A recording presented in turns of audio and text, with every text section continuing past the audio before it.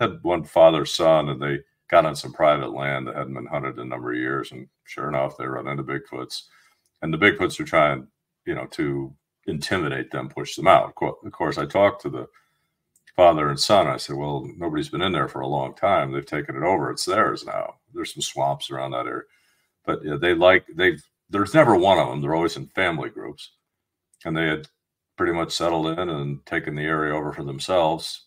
And now you show up with your guns ablaze and you're going to hunt deer, and guess what? They don't necessarily want you around. So they push trees over behaviorally. They do a lot of the same things, push trees over, try to intimidate, your howls and whoops, throw rocks, throw logs.